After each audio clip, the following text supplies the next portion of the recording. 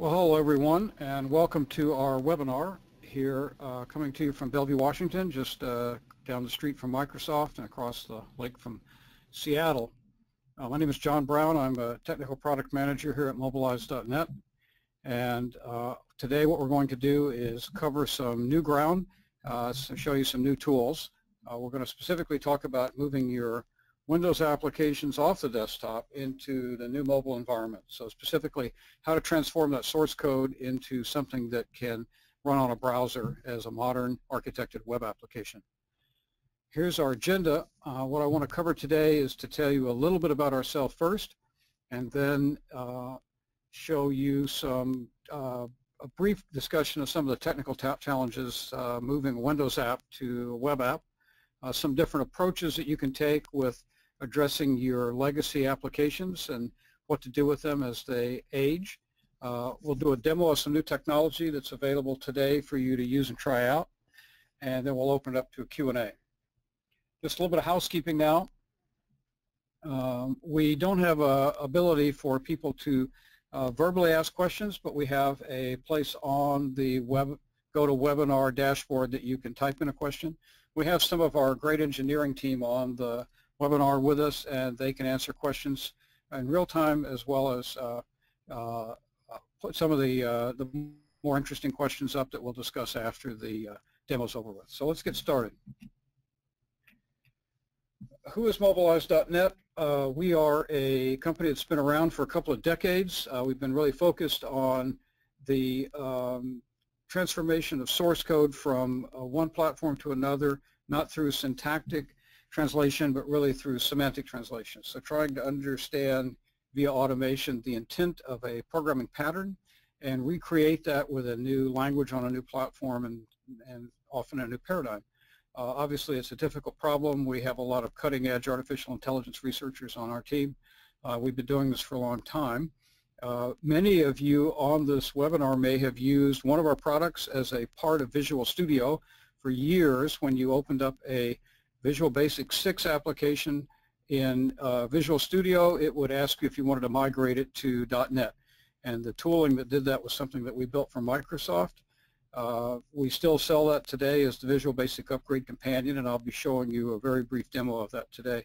Our tools have been used by us for our customers and also by our customers themselves all over the world to migrate literally millions of lines of code from things like Visual Basic to more modern platforms like .NET, and they're available for you today.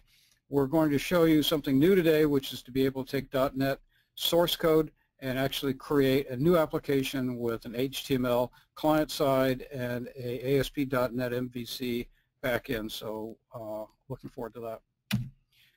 What are the challenges in moving that Windows application to the web? Well, here's a few of them. For one thing, Windows has a great authentication model that's built in.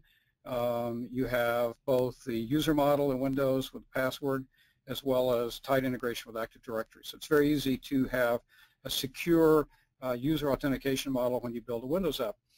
You have a private local file system on every Windows app that's available to it, both local machine as well as the network resources, and it's easy to read and write files from that file system. In your application, when it's running on a Windows machine, it's running in a private process memory space, and you know that objects that you create in that space are going to be protected and are going to exist until you explicitly destroy them. So that's something you don't even have to think about anymore with .NET. You know, memory management is a great part of that particular framework. You have, of course, the Windows registry where you can store information that's unique to a particular application user. You can store things like a list of the most recent files that were open. You can store the placement and structure of windows in the application that the user has created as a workspace, things like that. You have, of course, a very rich user interface and user experience available to you in .NET, where you have not only a rich set of controls that you can put on forms, but you have a great deal of styling properties that are available. And then, of course, all that sits on top of Windows, which has its own rich user experience for things like accessibility and stuff like that. And then finally, a Windows app has direct access to all the hardware that's part of the device via of course, the API and the device drivers. But .NET abstracts all of that, makes it easy to get at it. Your application may always assume or require that the user has a specific piece of hardware that's available for the application to communicate with. And then when you take that app and you look at what it's going to do when it's sitting on a browser, basically you don't have any of those things. You don't have a private local file system. You don't have a private protected process memory that you know is going to exist from one moment to the next. You don't necessarily have a very rich user set of controls to build a user experience, although certainly that's changing over time and getting better all the time. And you don't have access to a lot of hardware. You know, it depends on what's available on the device, but again, you know, the browser can be running on a variety of different devices. That device might have a printer attached to it, or it might have an accelerometer attached to it. So it's a little more indeterminate. When you migrate your application to the web, there's some things that you need to consider. For example, things like local storage and hardware access could probably have to be redesigned around. Certainly, access to the registry has to be designed around because it doesn't exist anymore on a browser-based app. It might be running on iOS or on Android, so there is no registry. Some things will have to be replaced, so you might have a custom control that does something interesting on a Windows form and have to build something from scratch or find a completely different paradigm for your browser-based application because there's no corollary for that control that you can just instantiate in the web. You have to think about the fact that you'll have multiple users typically accessing the same application process that's serving those web pages up as opposed to just a single one. So whereas on a Windows machine you've got one user, one process, and those are sort of together, on a web server typically you've got the web server running the server backend processes, and multiple users can be accessing that. So you have to think about how you manage sessions and how you manage state among those sessions. And of course you have to plan on scalability because you may not be able to support all simultaneous users with a single server. You may want to take your web application and serve it from a public cloud like Azure or Amazon Web Services. And so now you need to be able to plan for the elasticity that comes with that, which is being able to spread that web server across multiple physical servers running in the cloud, maybe geographically closer to your customers for performance. How will you handle managing the information and load balancing, not so much the operational side, but the architectural side? Okay, so those are some things to think about. You've got legacy applications. Everybody has legacy applications. Some of those applications are in great shape, some of them aren't. How to sort of figure out what sort of outcomes you should plan for them. Well, here's a way to do it that we like to talk about.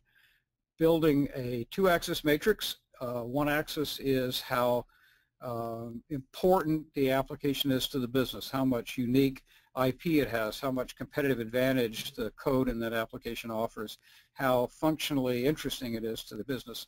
And another axis is the sort of technical quality from low, where maybe it's buggy, it's out of date, it's on a platform that's no longer supported, it's written in a language where it's harder and harder to find developers because that language isn't taught anymore in school, to has high technical quality, it's not buggy, it's on a modern framework, the architecture is a modern in-tier architecture, maybe with services layers and so forth. So if we were to take all your applications and sprinkle them across this matrix, they'd, and then look at the quadrants they fall into, let's sort of walk through what that tells us. Up and high and up to the right, you have the applications that are super important, but they're also in very good shape technically. So these are applications that you want to invest in. They're probably the more recent applications that you've created, and these are the ones that you want to add features to, you want to continue to fix bugs, you want to basically keep them current. The next category are the applications that are in great shape technically, but they really don't offer a lot of unique value to the business. These are applications that basically let them run, but they don't make sense to invest a lot of money in if they're not offering any competitive advantage. The applications that don't offer competitive advantage and aren't very good technical quality are great candidates for being replaced with something you can buy off the shelf, such as Salesforce or Dynamics or SAP or some other collection of products. Maybe just use Microsoft Office, and Excel macros to do whatever this thing's doing. They're probably not worth investing in or replacing. So, again, off-the-shelf software. And now we come to perhaps the most interesting quadrant, which is very important to the business but low technical quality. So let's break those applications that fit into this quadrant into further subsecting of 3 different categories. The first category are the applications that are important to the business, but they are functionally no longer useful. The algorithms are perhaps not matching the current needs of the business. The workflows are not matching the current processes of the business. They lack the features that you'd really like to have. And again, the technical quality is low. These are applications that are good candidates for a greenfield rewrite. So, a classic model here where you can marshal your team, you can bring your users on board, you can really design what you think you actually need, and you can start rolling it out and building it, and delivering functionality that actually works for people. You have those applications that are critical to the business, but gosh, they crash a lot, they're full of bugs, they just don't seem to be very stable. These are applications that maybe are a clue that there's some process issues going on inside the development organization. Maybe the way that you do QA, quality assurance, needs to be reviewed. Maybe the way you deploy to operations and check to make sure that it's been deployed correctly needs to be reviewed. Maybe you need to think about your development processes and how you're doing Agile or Waterfall or whatever you're doing, and see if you can find a better way to prevent the future releases of this from being full of bugs. And then finally, there's the ones that I'm particularly interested in that we want to talk about today. These are applications that offer significant competitive advantage to the company. They have code in them with business logic that's basically represents well thought out and debug business logic that offers competitive advantage to the business. But it's on an obsolete language, it's on an obsolete platform, the architecture is not particularly modern, maybe it's very tightly coupled to the presentation, so it's not a particularly portable application. These are ones that lend themselves to being migrated to a modern platform, a modern language, using automation, because that way you're going to preserve the quality and the integrity of the source code in the business logic, and not introduce the kind of bugs that you would if you're writing it from scratch or if you're going in there and making significant modifications. So that's what we're really going to show you today, is how you can use automation to do this kind of modernization task. The application that we're most interested in talking to you about today really allows you to take something that is as ancient as Visual Basic 6 and through 1 or 2 steps move it all the way to a modern web application. So instead of having code that is tied to a desktop, you have code that basically is portable because it'll run on any modern browser that supports HTML5. You can start with Visual Basic 6, you can start with C#.NET, and both of those can take you to a web application. So the way that we approach this problem is by using some tooling that will take .NET, and if you're starting with VB6, the first thing we'll do is we'll take it to .NET, but we're not going to spend a lot of time there because we're going to use that simply as an intermediate jumping off point to get to the web. So from that .NET application, we're going to take basically all of the WinForms UI stuff and we're going to recreate it as HTML with JavaScript and CSS. We're going to then take the back-end code that's not UI focused, and we're going to transform it from sort of the classic client-server .NET approach to a ASP.NET application that's running as a single-page application using the model view controller 4 pattern. So all the business logic, the business rules, the database access, all those things can largely remain exactly the way that they were, except obviously we're going to refactor them into this MVC pattern. So there's going to be some decoration of the code. It's going to be broken up into perhaps different files than you're used to seeing it, but there's going to be a lot of value out of that. And the good news is that we won't break anything, and you'll be able to read it. Let's do a demo and show you exactly how this works.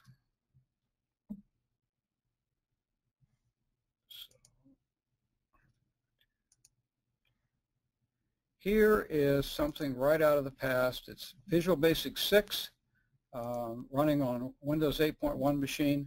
And of course what we've got classically is forms with things like tool strips and data-bound controls and record selectors down here. We've got typical VB code. Here's some comments that look like some code that was commented out. We've got some comments down here, some things to do. This is pretty typical stuff. Let me show you what this application looks like. Now, this is a demo application that we created internally here, primarily as sample code. And you can play with this exact same application on our demo section that I'll show you here in a little bit.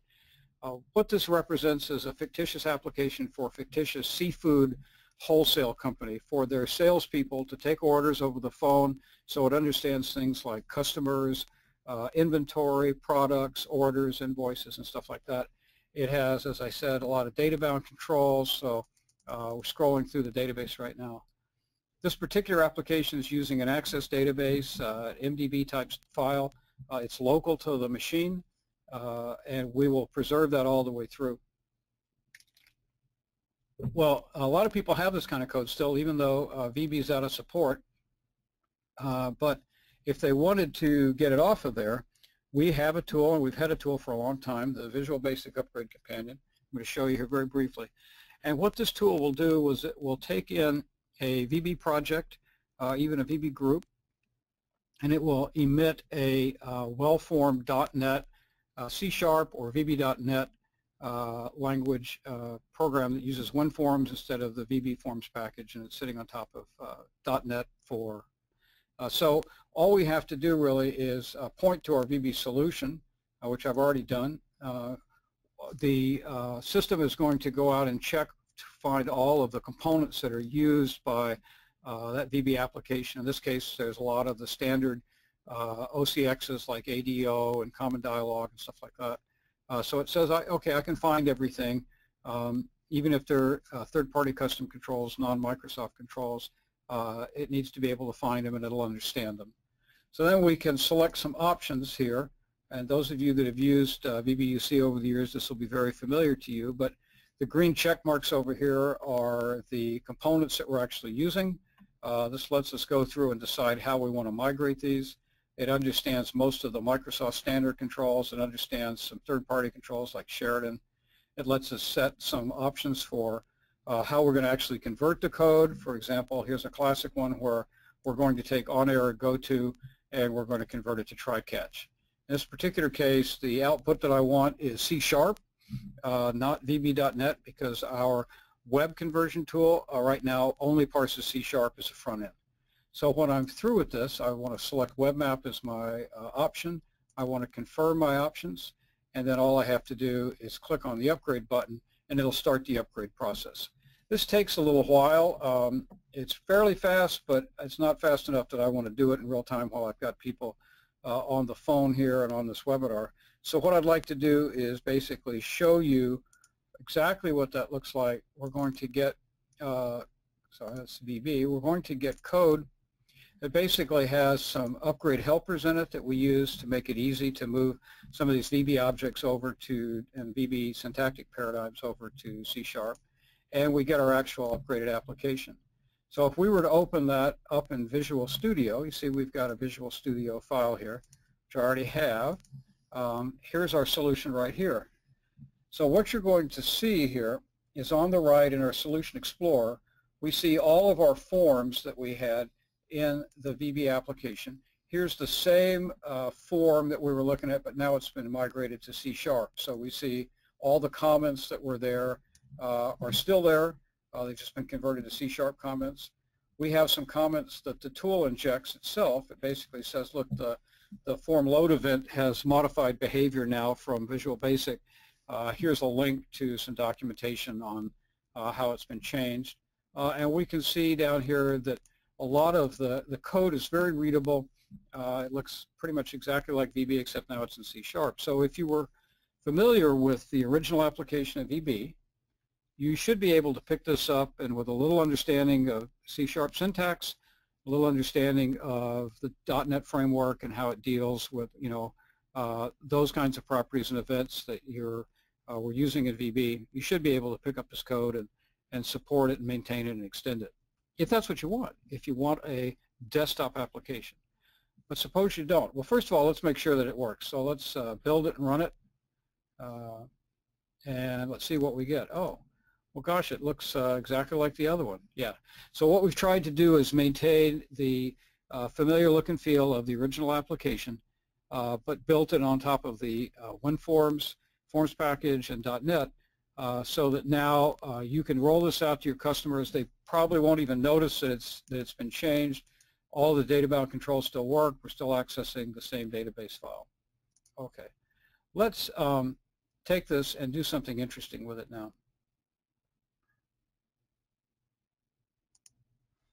So what I want to do is sign in to our new portal that we have to let you actually start migrating these things from .NET to the web. So studio.mobilize.net is the URL.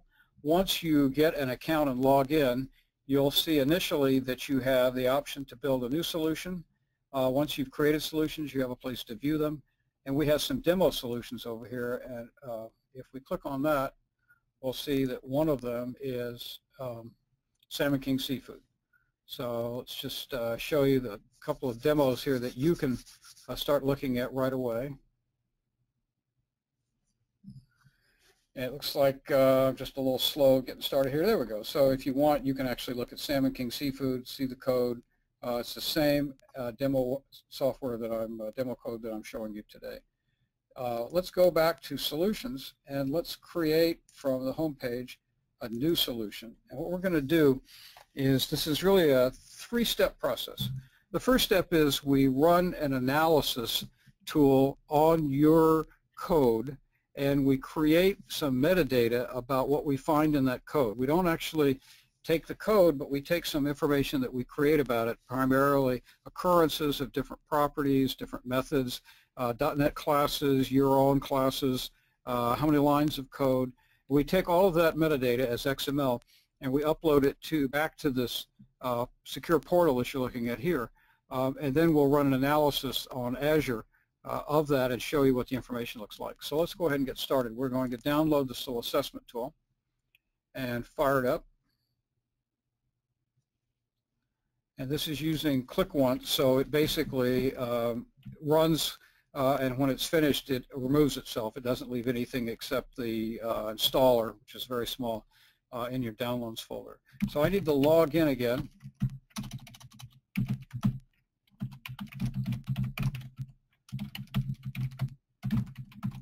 The reason I have to do that is because the XML data has to be associated with an account and a solution, and so it's going to decorate the data with my token so that the database knows whose solution this belongs to. So I need to point to a compiled, complete C#.NET application source tree. So I got to find a solution file here.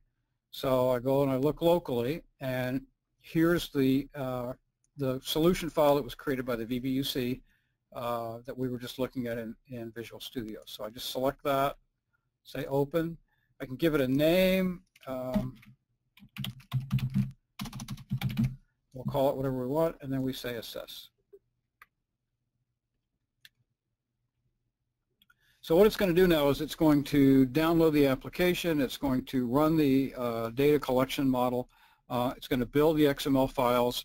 It will store them in your solution. So if you want to see what the XML files are collecting, basically it's taking the entire, every property, every method, every event that's in your source code, and it's documenting what those are and what the occurrence level of them are.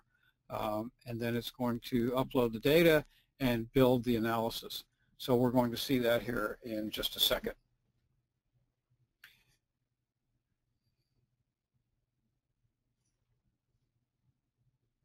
once it's done, you will see it appear in the application, back in the create a new browser window, and you'll see all of your solutions that you build here. So you can always create new solutions, and you can also save, rerun the assessment tool and save it with the same name. So here's one that we just did. Let's take a look at that. So here's our application now after we've run the assessment and we're presenting some information about it. So in this particular case, what we're seeing is that of this application, this .NET application that started in VB, we are about 90% green. And by green, what we mean is that source code, all those properties, those methods, those events, we call those PMEs for short, they should map right over to the web in the new application. You shouldn't really have to touch any of that code.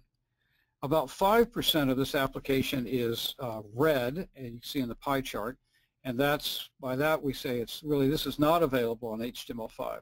Now in this particular application, in the original VB version, there was a help menu. The help menu brought up an about box, like a lot of help menus do, and in the about box was a button that said sysinfo. If you clicked on that, the VB code would go out and use some Windows API calls to get information from the registry about the amount of memory that was installed on the machine, the name of the machine, the version of the OS, typical stuff. That isn't available in HTML. So this is red. The code won't break anything, but it won't execute either. Okay. So we'll actually see that when we migrate this. But right now on the .NET side, it's all turned into sort of pinvoke stuff. And none of that will map to HTML. Now we also see that there's a little bit of yellow on this pie chart. So what does that mean exactly? The yellow is things that we found in your application, specific classes or properties or event handlers or methods that we may not be completely sure what they are. So it could be that we haven't yet created a mapping for it. It could be that we have a mapping in work, but it hasn't been published to the production environment yet. It may be that it's something that's unique to your application that we could create a mapping for if we took a look at it. So typically, if you see some yellow and you want to get a little more granularity on it, just call one of our engineers and they'll take a look at it with you, and they can give you some really fast feedback about what's in there and what your options are to dealing with it. So there's a lot of information here on your application. We see down here that we've got a number of lines of code, both design and logic code. We see what our projects are. We're going to see what are all the different classes, the number of methods that we have, and so forth. We can look over here and click on this and get a dependency analysis, which admittedly for this application is microscopically small because there's only 2 projects. We can look at each of the forms and see what the ratio is of logic code to design code. We can actually look and see a list of all the controls that are used by each of the forms, and we can see, if we want, what APIs are used by each of the forms, and what the curve on that is. By going all the way down to the bottom, you can see the ones that are the most common. So there's a lot of stuff here that you can have fun with when you're looking at your application. Once we've reviewed it, if we think that this is a good candidate for migration, we can click over here and click Migrate and actually start a migration. Now the first thing that we're going to have to do is a little configuration stuff. We really right now just have 2 choices when we create your new web application. The first choice is how we're going to handle fonts. So every object typically in your on your one form is going to have, if there's text on it, it has a font property. Font property includes things like size and weight and font name and so forth. Normally in a web application you have a fairly limited set of fonts compared to what's available on a clean desktop install of Windows. So you have a choice of either using a simple set of default fonts that would be very typical for a web page, like sans serif, 10 pixels or 14 pixels or something, in a site-wide CSS file. Or if you select true for generate fonts, what that means is every property that has a font declaration, even if it's a default font declaration, will get an explicit font declaration in a CSS file for that form. So you'll create a lot more CSS, you'll create a lot more CSS files, and you'll create a lot of font declarations. There's no guarantee that those fonts will actually be on the user's browser. Obviously, we have no idea knowing what fonts are going to be available to the user's browser. If you're concerned about the way fonts get positioned and sized on forms so that everything lines up correctly, you'll need to do some work here and possibly think about using something like Google Fonts or Web Fonts to get, to replace very exotic fonts that you're using in your application. In the code separation configuration button, basically we're going to give you the choice between optimizing the client side that we're going to build for size or speed. If you optimize for size, which is the default setting here, then we will try to minimize the amount of JavaScript that we create that has to be loaded and run on the browser side application. And we'll create, as a consequence of that, more server round trips for basically whatever kind of calculations or processing or authentication has to happen. If you select speed, we'll try to find those pieces of code, if you will, in behind your Windows Forms application to understand that don't need to access the server, so they're not data bound, for example. For if it's a simple calculation or a simple data validation, and we'll try to create JavaScript that can be executed on the client side without requiring a server round trip, so that you can have an application that's a little more performant to the user experience. Of course, what's typical is after you create your application, you do a certain amount of monitoring and profiling and testing, and you try to find the places where you might have some slowdowns or some speed ups that you could implement, and you move things around. So this is just to set the initial application before you do any profiling on it. Once we've done that, then the next thing that we have to do is we actually have to upload our files to the portal so that we can run the migration engine. So what I'm going to do here is I'm going to go back to this application that we have analyzed. I need to use the same one. I'm just going to select all the files, and I'm going to create a zip file of everything that's here, just like that. And then I'm simply going to drag it over to my panel here and just drop it. If that doesn't work, or if you have some reason that you want to do something different, if you click down here, we will send you via email some secure FTP credentials. Now we're running under HTTPS, as you can see, so the logjam hack aside, which was just announced the last day or so, this should be very secure because we're encrypting via HTTPS all the files before they get uploaded. So the next thing we're going to do is we're going to click Migrate, and what this is going to do is it will start the migration engine on a virtual machine in Azure, and then it will give us the output. Now this takes just a couple of minutes, but let's jump ahead to one that I've already done so that we can not have to sit here and wait.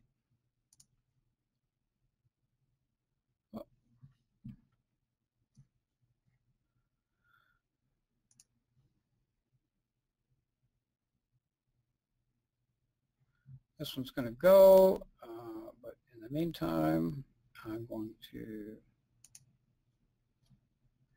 go back to here and find one that I've already migrated.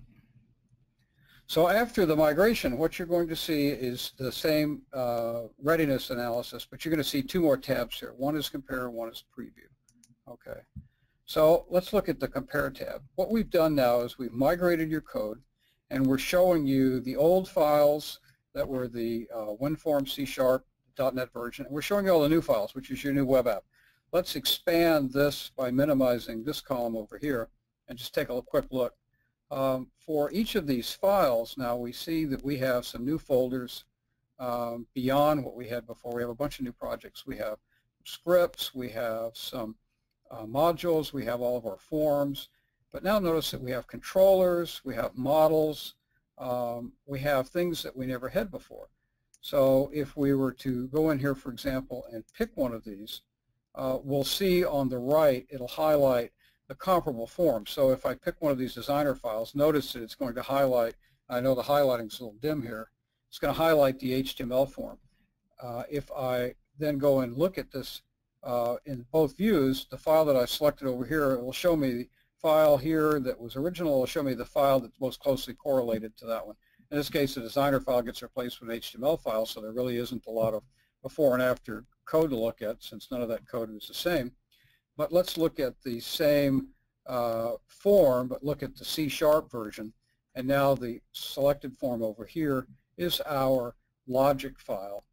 Okay, and by looking up here, and let's minimize this one, we now actually can see some of the changes from the C# file to the new file. And notice that one of the things that's pretty obvious, if I scroll over so you can see some of these, just a little bit more of each line of code, you'll see that, for example, here, where we had an explicit control called order ID, we're now actually dealing with a view model of the order ID. So we have broken this single tier or two-tier application, if you will, into a well-formed model view controller pattern.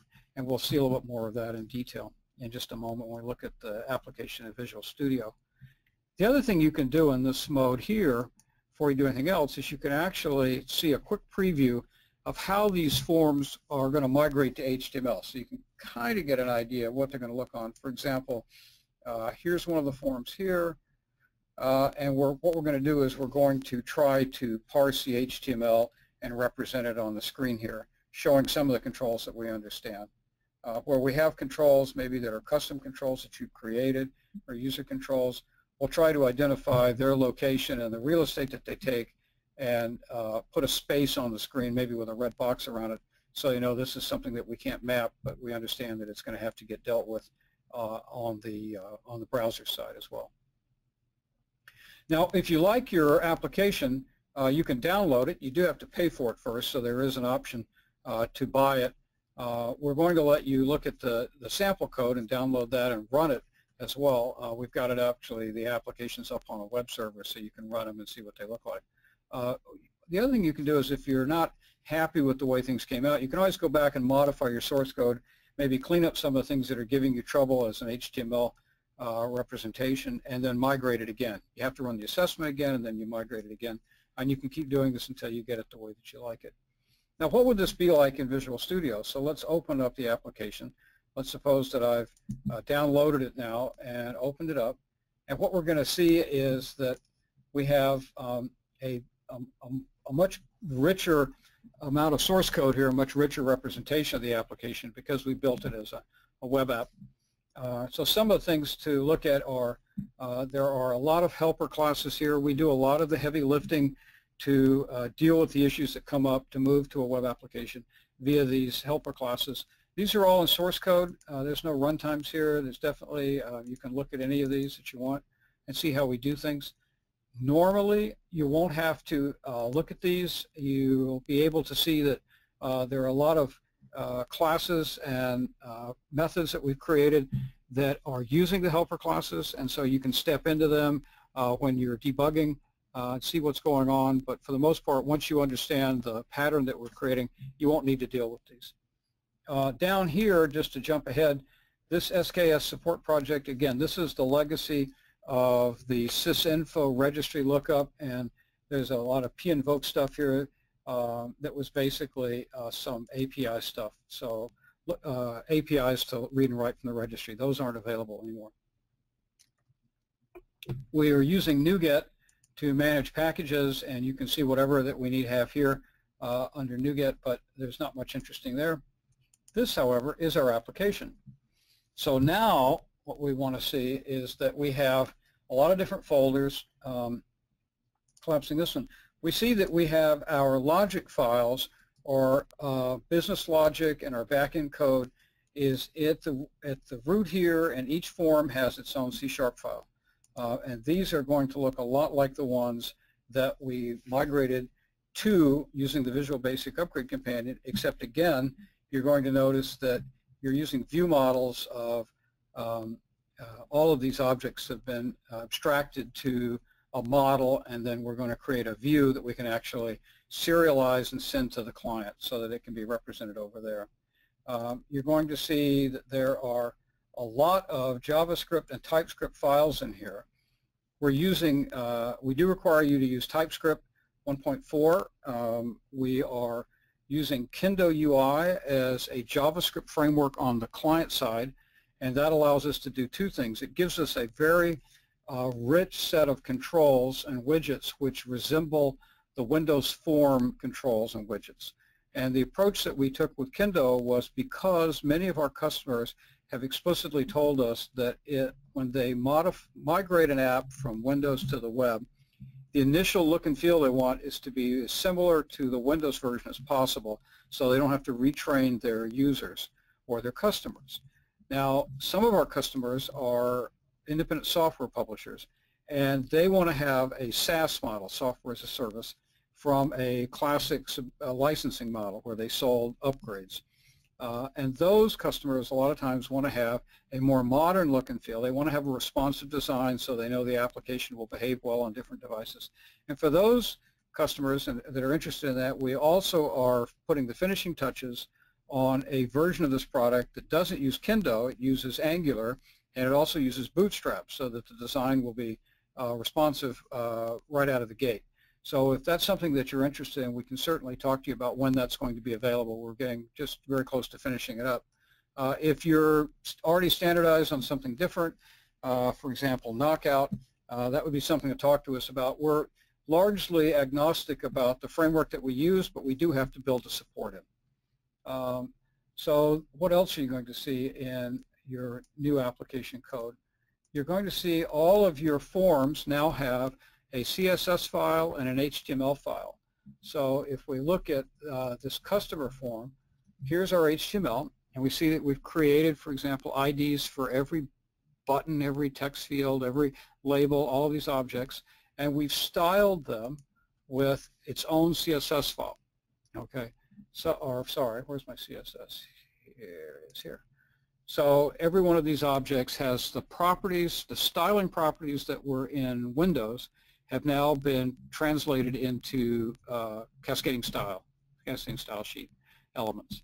So we have that. We also have, for each one of our forms, we now have a model file. Okay, so if we look here, we'll see that here's the model for this particular form. So every object now has been declared as a view model of that particular object. So down here you can see the tool strips. Each one of the buttons on the tool strip has a view model or a model for that. Each one of the text boxes has it, and so forth. One of the things that we talked about earlier that you have to do when you migrate an app to the web is you have to be able to deal with multiple sessions. You really don't know that you're going to have persistence when a user does something. You don't really know. You definitely can't count on only having one user running against one process. So how to deal with that? The way that we approach it is we're using the Unity framework for inversion of control, and we create a context for every interaction. And the context basically is a session ID that identifies uniquely which browser and page on that browser, in other words, which unique instantiation of the application created a particular activity on the server side. So consider a form running in the single-page app on the browser. The user fills out some information, makes some selections, and clicks Submit or OK or whatever you have on your button. That information then gets modified into the model using the MVVM framework that's sitting on the client. It gets serialized as a JavaScript object notation and then sent, of course, via HTTP over to the server along with the session ID. The server then takes that information and translates it back into something that the logic file and the controller can use because it's removed the actual presentation of the data through these view models, and it deals with it, it updates the database, it does a lookup on the database, whatever it has to do. It rebuilds the information as a view and then serializes that model, sends it back to the client where then the MVVM framework takes it and turns it back into a presentation that the user sees. This all sounds very complicated, but it's your classic model view controller abstraction of the presentation from the logic, from the intermediaries that have to handle all those things. So that's what you're going to basically see over here in these files, plus a certain amount of stuff that's part of the ASP.NET pattern. Now remember, we're using a single page application, so the template itself has things like the index page and the about page, but typically those aren't used in an SPA. So they're here, but we're not doing anything with them. Of course, you can if you want. So let's see what this would look like if we ran it. Again, using the KendoUI, the expectation is that it's going to resemble the Windows application's form, look, and feel as much as possible. So we're going to run this here just locally on localhost.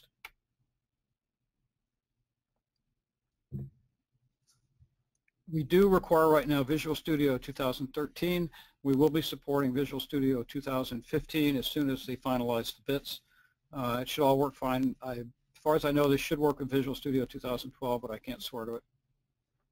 So here's our application. We have our menu across the top now. We've turned into a menu that understands that I'm hovering over it with the mouse. We can select these menu items, and we've recreated with little icons actual links here that work like the tool strip way back at Visual Basic time. We're still have data-bound controls.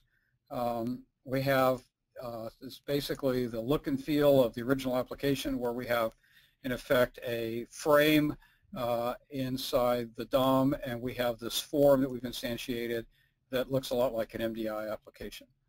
So we basically recreated this application as a web application, but maintaining the ability to have it look like it was running on Windows. Okay, so if we were to look under the hood, what we would see as we get in here, and you can certainly look at this with the sample code, is exactly how we're going to serialize all the data, what's going on with the JavaScript that's on the client side. And you can take a look at that and sort of understand a little bit better what's going on as we handle these events and objects on the client side and then deal with them on the server side. The other thing that you get out of this is you get something that's really quite straightforward in deploying on a public cloud. So if you don't want to host this website from your own web servers, you don't want to have to deal with all of the hardware issues and the configuration issues and the monitoring and supporting issues, you can simply use the Web Publish Wizard in Visual Studio and put it up on Azure. I'm certain there must be something like that for other public clouds as well. We happen to have done this with Azure, but we have it up here right now running on an Azure web server, and you can certainly go and run this app from there if you want. It's sksdemo.azurewebsites.net. Certainly welcome to try it out. I think right now I'm on IE, yeah, Internet Explorer, and you can see that basically it's going to run the same way. So what we've done that's different here, although it all looks the same, is the database is now a SQL Express instance that's hosted on Azure, and the application is actually being hosted on Azure.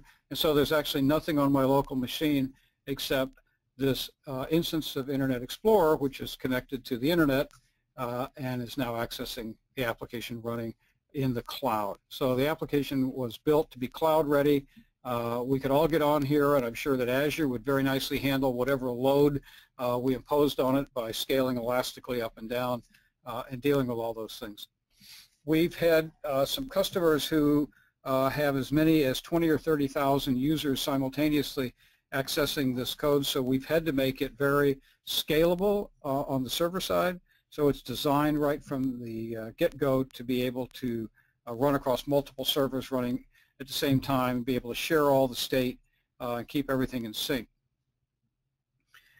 Because a Windows application a lot of times has a very rich user interface, we've seen some customer apps, some real-world customer apps that have very, very large forms, if you will, with very heavily populated with controls that are data-bound. Sometimes the controls are list boxes or drop-downs that get populated with very, very large numbers of records. And so if you imagine the problem of taking all that state and shipping it back and forth from the client to the server, doing something with it and sending that state back to the client, you can begin to see very quickly that this could be a problem. So it can make the app run sluggishly. It can make the user experience less than ideal. This is certainly something that we took into account in the design of WebMap, and we've been able to optimize this by doing some migrations for large customers who have very large applications with these sorts of problems. So one of the things that we've approached here and built into design is what we call lightweight delta management. So if I were to come in here and add in a node, do some things here, and then say submit, what's going to actually get sent back to the server is the minimum amount of information that's changed rather than all the state information. And by the same token, the server itself is going to keep track of the information that it thinks has changed and is only going to send back a lightweight delta to the client. So we're going to try and keep the app as performant as possible so that the user experience is as good as possible. What I'm going to do real quick now is I'm going to jump back into our presentation here very quickly and just show you a few other things so that we can go forward. So I just want to recap exactly what did we demo there. So we started with a classic Visual Basic application that had an MDI interface. It had controls like tool strip and a record selector and data-bound controls. Used data access objects for the ability to connect to the Access database. Had a lot of different forms, a lot of different controls, very typical. We used the Visual Basic Upgrade Companion to load that Visual Basic project and migrate it to a WinForms version. We were able to migrate those VB OCXs up to .NET corollaries. We can certainly migrate a lot of third-party controls to .NET corollaries. And what we got out of that, of course, was a native version of this application running on .NET 4.0. We created a Visual Studio 2013 solution. This is all source code. There's no binaries here to make this happen. So, we have a lot of helper classes and source code that you can take a look at. In this particular case, we migrated to C#. VBUC also supports migrating to Visual Basic.NET if that's something you're interested in. However, in order to go forward from .NET to the web, right now we only support an input of C# and WinForms. So we're not able to support yet WPF user interface or be able to work natively with XAML yet, although it's certainly something that's on the roadmap for the future. The application that we created with WebMap is MVVM or MVC4, depending on which side of it you're looking at. We're using a lot of helper classes here, again in source code, to make the app performant, to manage the sessions, to manage state with the server, to manage, to make it cloud ready and ready to scale very quickly. And of course, when we're done, we have something that at the time looks like your Windows application. It'll run on any modern browser. We tested on all the popular browsers, the current version and the prior version. It's running as straight ahead HTML and JavaScript. There's no browser plugins required. There's nothing here that will break on anybody's browser or that you have to worry about whether or not it's going to be supported in the future. So very briefly before we go into Q&A, let me tell you about a couple of real-world cases here. We had the call center for Pizza Hut. So the way Pizza Hut works is if you get on the phone and call them and order a pie, that call uses a routing system with VoIP, voice over IP, to go to somebody that could be anywhere in the world, really, who has a piece of software where they can take your order and then it automatically gets delivered to the restaurant, the Pizza Hut shop that's closest to wherever the call originated from, for delivery or for pickup. So the company, Pizza Hut, uses software from National Systems, and they have thousands and thousands and thousands of these call center agents, many of whom work from home part-time, and had this VB app that required, a lot of configuration issues, and it was running out of support, and it was very difficult to update by people, by the IT department, because the people that are using it weren't really all that technically savvy. So what we did was gave them WebMap. They were able to, we helped them to convert this VB app all the way to a SaaS version. So now the company can deliver it as a subscription model rather than the update and maintenance model that's so typical of old school. It was very easy to deploy new updates because they simply change the web application and the customers never have to worry about it. They wanted a user experience that was identical to the VB application because they said, look, we have so many users, we can't possibly retrain all of them. Okay, so we need something that we can roll out absolutely seamlessly, and customers can start using it right away. They needed a very high level of reliability, really five nines. The number of pizzas orders that happen on Super Bowl Sunday or on Halloween pushes up into 5 figures, the mid 5 figures, literally something on the order of 40 to 50,000 pizzas a day just from Pizza Hut. So they're dealing with very high transaction volumes, and they have to have a highly performant application. They can't get clogged up anywhere to make this thing work. So they were very happy with this. They had tried to take their application and rewrite it as a web app from scratch. It just hadn't gone very well. Anybody that's tried that knows this can be a daunting task. It can take a long time. It can really hold up your ability to stay competitive in the marketplace. So we were able to cut that time down and get them going right away. A similar customer was Hutchins Systems. They have a credit reporting application for car dealers. So the car dealers can check what credit products are available, loan products are available for customers while they're in the showroom, sell them that car right away. Their application, again, was VB. It was monolithic. They had many of the same deployment, training, configuration issues that National Systems had with a non-technical audience. They wanted to move to SaaS, to a subscription model, and so by converting the code from VB to HTML5 using WebMap, they were able to, again, avoid any kind of disruption or retraining requirement because the tab order, the forms, the structure of the application was faithful to the original application, although they chose to have a more modern look and feel. Okay, so got something that looks a little bit more modern for their customers than the VB one was. It definitely was allow them to create a SaaS model very quickly compared to trying to do this from scratch. So another success story. You can try this yourself. You can go to mobilize.net/register, get an account. That account will direct you to studio.mobilize.net so that you can browse our demos, you can run our demos, you can look at the code, you can upload your own applications and do a trial migration, see what that looks like. You can certainly run assessments on the code and see how ready it is to migrate to the web. So what we'd like to do at this point is we've had some questions while the session's been going on, and I'd like to just pause for a second, take a sip of water, and look at the questions and then address some of them.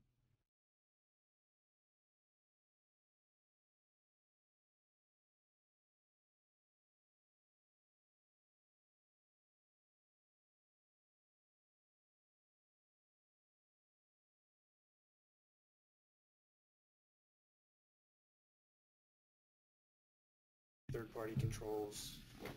Okay, so one of our questions is around our licensing and pricing model. For both the VBUC and for WebMap, our pricing model is basically scales with the size of the problem. So the bigger and more complex your application is, the more the license costs.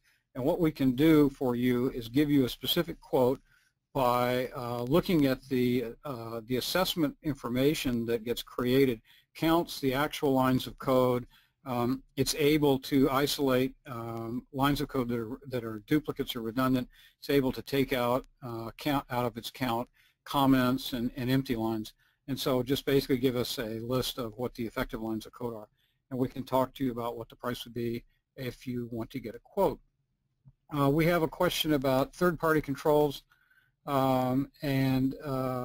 Certainly projects that have third-party controls may need some a little more hand-holding to move them across, but we work with those a lot.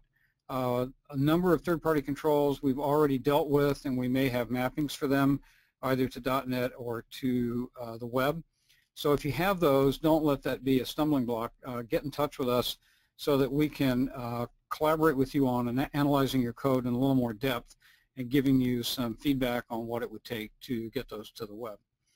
The question is, do you have to license KendoUI separately? Yes, you can try it out for now, but if you want to put the application into, if you want to deploy it and put it into production, you'll have to get a license from Kendo. I think it's about $900. You only need one license for the application, but we'll put you in touch with the Telerik people so you can get the right thing. And then we have one last requirement or question about what are the system requirements. You do have to have a WinForms C#.NET application before you can migrate it to the web. If you start with VB, you don't have to get it completely stable, but you do have to get it to compile. Okay, so you'll have to remove all the compilation errors. We don't really care much about runtime errors at this point. You do need Visual Studio 2012, and you'll need TypeScript 1.4 and .NET 4.5, I believe. Well, that's all the time that we have now. If you have more questions, by all means, you can send them to me, johnbro@mobilize.net. You can send them to, you can call us up and we'll get you in touch with our engineers. We'll be happy to sit with you in a screen sharing session and under NDA and look at your code and tell you the issues that we can identify out of the experience that we have doing this. Thanks again for coming. I hope everybody has a terrific day, and goodbye.